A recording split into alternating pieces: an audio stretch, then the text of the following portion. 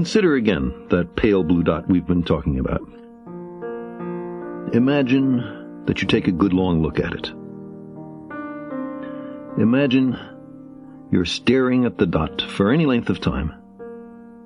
And then try to convince yourself that God created the whole universe for one of the 10 million or so species of life that inhabit that speck of dust. Now take it a step further. Imagine that everything was made just for a single shade of that species, or gender, or ethnic or religious subdivision. If this doesn't strike you as unlikely, pick another dot. Imagine it to be inhabited by a different form of intelligent life. They too cherish the notion of a God who has created everything for their benefit. How seriously do you take their claim? How lucky for us that the sun, the moon, the planets, and the stars are part of some elegantly configured cosmic clockwork. It seemed to be no accident. They were put here for a purpose, for our benefit. Who else makes use of them?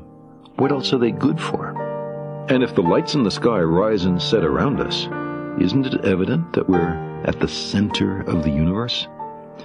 These celestial bodies, so clearly suffused with unearthly powers, especially the sun, on which we depend for light and heat, circle us like courtiers fawning on a king. Even if we had not already guessed, the most elementary examination of the heavens reveals that we are special. The universe seems designed for human beings. It's difficult to contemplate these circumstances without experiencing stirrings of pride and reassurance. The entire universe made for us. We must really be something. This satisfying demonstration of our importance, buttressed by daily observations of the heavens, made the geocentrist conceit a transcultural truth. Taught in the schools, built into the language, part and parcel of great literature and sacred scripture. Dissenters were discouraged, sometimes with torture and death. It is no wonder that for the vast bulk of human history, no one questioned it. Aristotle, Plato, St. Augustine, St. Thomas Aquinas, and almost all the great philosophers and scientists of all cultures over the 3,000 years ending in the 17th century bought into this delusion.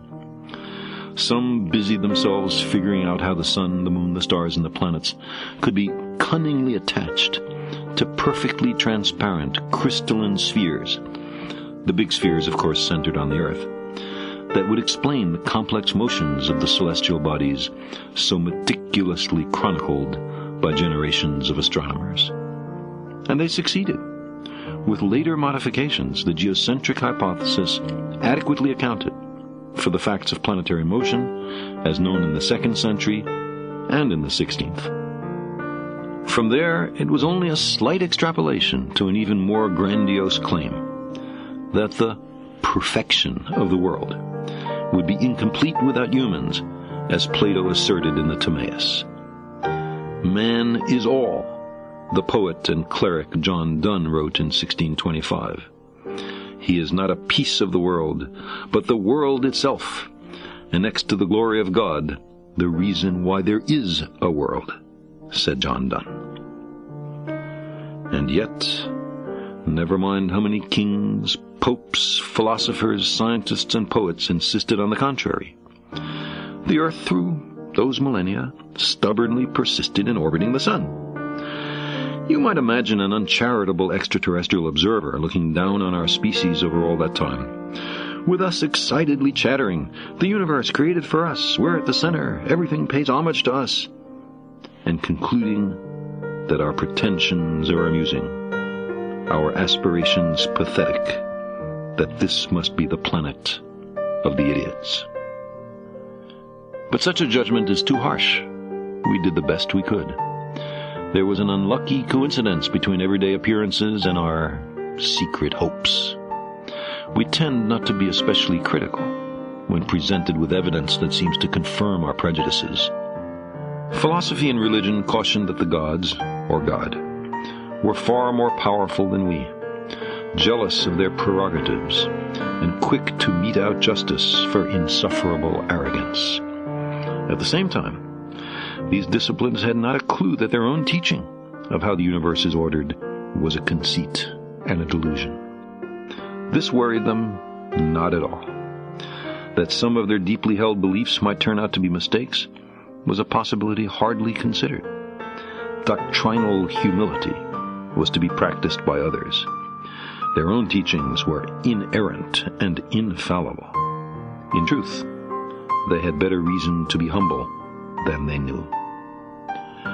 Every other proposal, and their number is legion, to displace us from cosmic center stage, has also been resisted, in part for similar reasons. We seem to crave privilege, merited not by our works, but by our birth, by the mere fact that, say, we're humans and born on Earth. We might call it the anthropocentric, the human-centered conceit. This conceit is brought close to culmination in the notion that we are created in God's image. The creator and ruler of the entire universe looks just like me. My, what a coincidence. How convenient and satisfying. The 6th century BC Greek philosopher Xenophanes understood the arrogance of this perspective. Here's what he said. The Ethiopians make their gods black and snub-nosed. The Thracians say theirs have blue eyes and red hair. Yes, and if oxen and horses or lions had hands, and could paint with their hands, and produce works of art as men do, horses would paint the forms of the gods like horses, and oxen like oxen. How much more satisfying had we been placed in a garden custom-made for us, its other occupants put there for us to use as we saw fit. There is a celebrated story in the Western tradition like this, except that not quite everything was there for us. There was one particular tree of which we were not to partake, a tree of knowledge. Knowledge and understanding and wisdom were forbidden to us in this story. We were to be kept ignorant. But we couldn't help ourselves. We were starving for knowledge. Created hungry, you might say. This was the origin of all our troubles. In particular, it's why we no longer live in a garden. We found out too much. So long as we were incurious and obedient, I imagine, we could console ourselves with our importance and centrality, and tell ourselves that we were the reason the universe was made. As we began to indulge our curiosity, though, to explore, to learn how the universe really is, we expelled ourselves from Eden. Angels with a flaming sword were set as sentries at the gates of paradise to bar our return. The gardeners became exiles and wanderers. Occasionally, we mourn that lost world, but that, it seems to me, is maudlin and sentimental. We could not happily have remained ignorant forever. There is in this universe much of what seems to be design. Every time we come upon it, we breathe a sigh of relief. We're forever hoping to find, or at least to safely deduce, a designer. But instead, we repeatedly discover that natural processes, collisional selection of worlds, say, or natural selection of gene pools, or even the convection pattern in a pot of boiling water, can extract order out of chaos and deceive us into deducing purpose where there is none.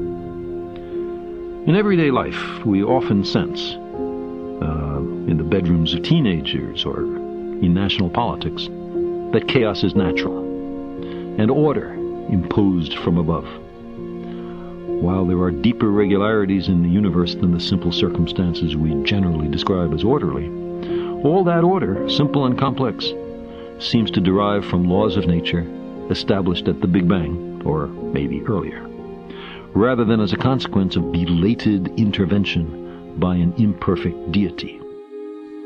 God is to be found in the details, is the famous dictum of the German scholar Abby Warburg.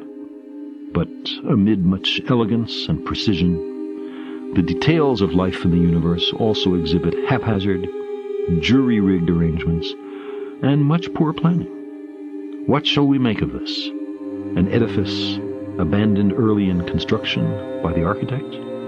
The evidence so far at least, and laws of nature aside, does not require a designer. Maybe there's one hiding, maddeningly unwilling to be revealed. Sometimes it seems a very slender hope. The significance of our lives and our fragile planet is then determined only by our own wisdom and courage. We are the custodians of life's meaning. We long for a parent to care for us, to forgive us our errors, to save us from our childish mistakes. But knowledge is preferable to ignorance. Better by far to embrace the hard truth than a reassuring fable. If we crave some cosmic purpose, then let us find ourselves a worthy goal.